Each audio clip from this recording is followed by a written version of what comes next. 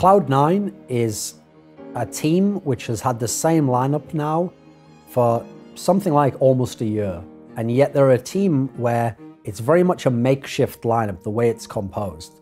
They've got a couple of people who were once upon a time the star players of Cloud9. They've got Shroud, they've got Skadoodle. Those guys are in no way the main players in the team. They've got the newer players, they've got Automatic, they've got Stewie2k, the guys who have the consistency and who have the playmaking and who have the firepower, but they're newer players still. They haven't played at an elite level, they haven't gone deep in majors in general. They've just been good players, they've become star players, and they're still waiting to see if they can make that jump up to being superstar players, the best players in the world.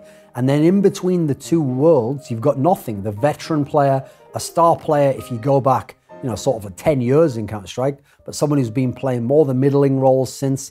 And so this makeshift lineup they have, where they've swapped around who the in-game leader is, at the moment it's back to Stewie2k.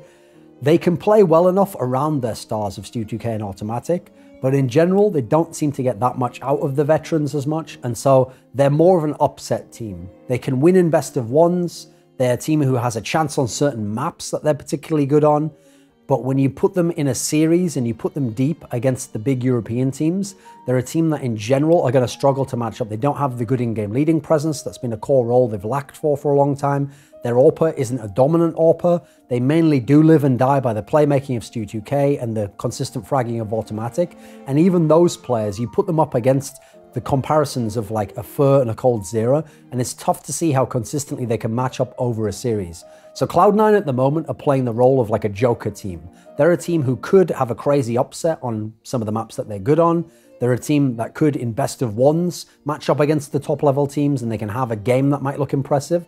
But do they have the longevity to go deep in the tournament? Can they make the legend status? That's where there's a lot of question marks, and that's where a lot of people might say, no, this is a team that probably is looking for roster moves in the future, and this is probably the last go-around for them. This is the last hurrah to see if they can keep this five-man lineup together, or what the new era of Cloud9 is going to be, and when they're going to bring in some kind of consistent in-game leading presence. So the primary star of Cloud9 is Stewie2k, and he's someone who wasn't even playing at the professional level until the beginning of 2016. And yet in such a young career, he's not only been the best player on his team, he's been someone who's been a revelation as a playmaker, he's someone who's been the in-game leader of the team, admittedly not a very cerebral tactical in-game leader, but he's been able to find a makeshift style that works. He calls around his own style of play and around Automatic's style of play, and therefore they're able to get theirs in the game, they're able to have star impact, and that gives Cloud9 a chance. Now he has shown difficulties as an in-game leader. How does he use Shroud? How does he get someone like Skadoodle's AWP to be effective within the match?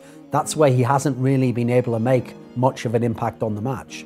But as an individual player, he has been one of the best players to come out of NA in the last couple of years. He's someone who is a playmaker, he's someone who has the skill level to frag at a high level and seems to have the confidence to go at top European players.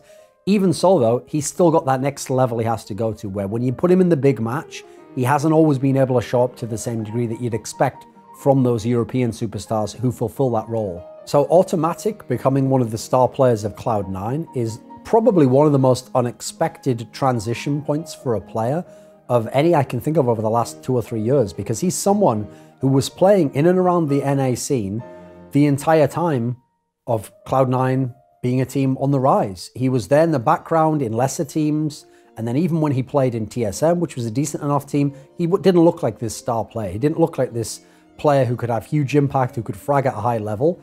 Somehow, when he came into Cloud9, something about his relationship with Stewie2k or the different role they've put him in has allowed this guy to reach his limit of potential. And he's shown himself to be a cerebral player. And so when he was in teams like TSM, sometimes he'd be at the end of a round, he'd be in lurking type situations, and he didn't look as effective. When he was in other teams before that, he was in some more supportive roles, and he didn't seem like he fit that as well.